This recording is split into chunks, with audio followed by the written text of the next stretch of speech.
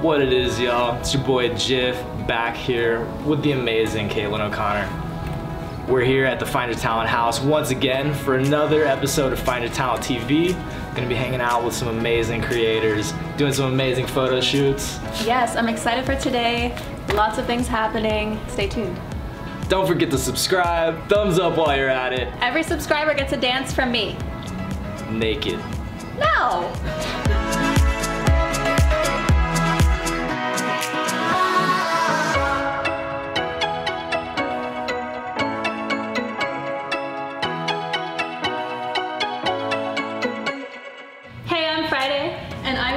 Here with the beautiful ladies of Find Your Talent, and today we have all of these delicious foods lined up in front of us because it is the holiday season and there are so many temptations out there. We brought Shelly in to give us some workout tips while we cook.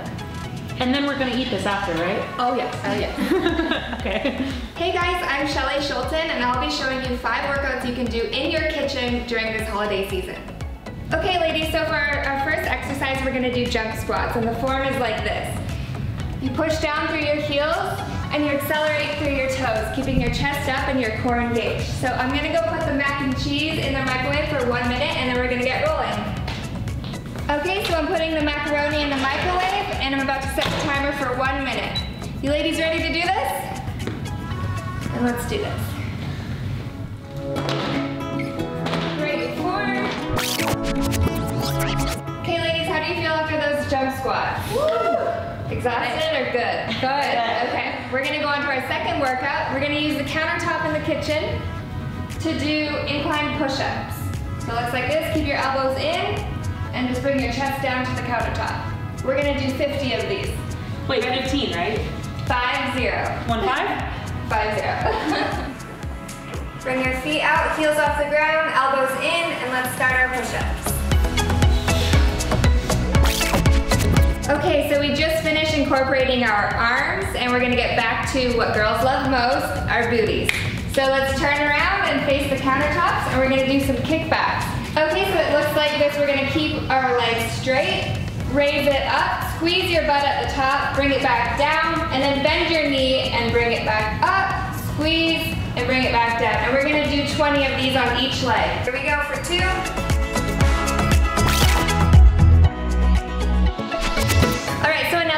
Workout you can do at home is grab a stool or a chair and incorporate your abs. So it looks like this, you guys. You engage your core, lean back on your chair, pull your knees in and push them back out while engaging your core the entire time. All right, you ready for this? Yeah! Okay, let's do it. 1, 2.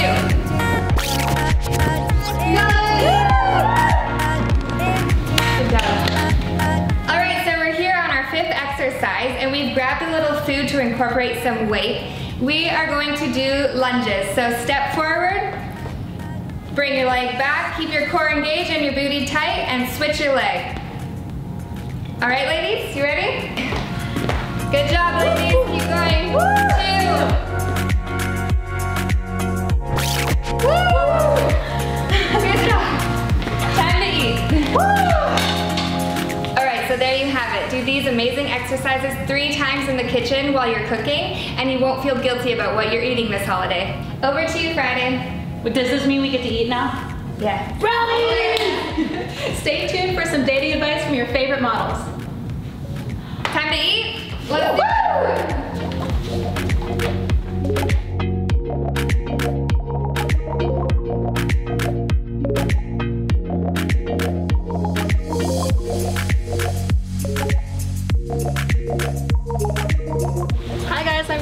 Here at the Find Your Talent Mansion, and Friday and I are leading a panel on dating advice with Lexi and Anna Sophia. What's like a good first date? Okay. Rock climbing is a really fun first date. That's a good one. Yeah. I can see why, because you get to be fun and make a fool of yourself, I guess. And somewhere where you can be face to face and actually get to know the person instead of just going to the movies or going out with a group of people you can't really get to know the person you're going on a date with. I don't know. I mean, I'm kind of a traditional kind of girl. I like dinner just because it's like, if I go to dinner with you, I'm gonna find out if I like you in the first maybe 20 minutes of conversation, versus if we go to like the movies, like you said, you don't really get to talk to somebody, and then after that, you can be fun and creative and, you know, go do stuff like, I went a really cool first date where I went wine tasting and horseback riding. So that was really cool. That's fun. Yeah. Do not go on a first date to Disneyland, okay? Because first of all, you gotta get picked up by the guy, you gotta ride all the way out to Orange County, like, you know, spend an hour in the car. What if you guys have boring conversation? And then you're standing in hour-long lines at Disneyland amongst families, so you can't even have like a fun conversation. And it's just like, by the second ride, I was over it. I was like, all right, I'm ready to go. That was the worst first date I've ever had. He was the most boring person. Oh no. So if a guy were to slide into your DMs, would it ever work? What would it take for that DM to actually work, for have you go on a date with this person? Would you ever do it? He didn't even talk about the way I looked. That's what caught my attention. He noticed my fashion and my creativity, and he commented on that. And I was like, oh, he could be a friend. He's not the enemy. And then I was actually out kind of, you know, crushing on him. And then I just said, you know, screw it. I'll just meet up for drinks. And it was like casual, no pressure, and it was successful and it worked. I think good things are having mutual friends. You know how the mutual friends show up first? Definitely an updated profile, so you can show your girlfriends recent pictures of him to get approved. And I think just maybe a DM that's more casual instead of maybe just you and that person that may make the girl feel uncomfortable. Maybe an event or inviting them to a party or a group setting, something with friends that will ease the mood a little bit. So what is the worst thing a guy can do on a first date?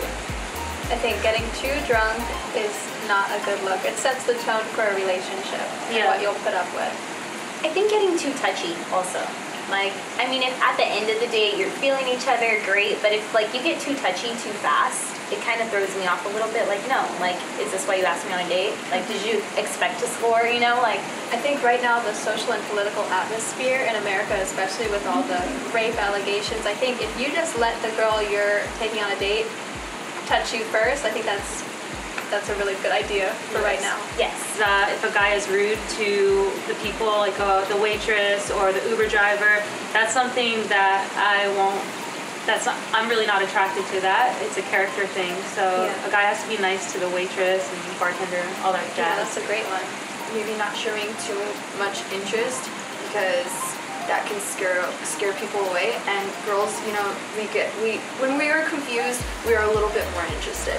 So it's good to kind of keep a girl on her toes. Not too much. Oh my god. Yeah, don't show no interest, but don't show too much interest, because that scares people away. I hope you found our dating advice panel insightful, funny. It's girl talk. What do you want from me? Well, you can catch us here at the Find Your Talent Mansion every week for a new episode, so subscribe right here, or right down there. Just subscribe.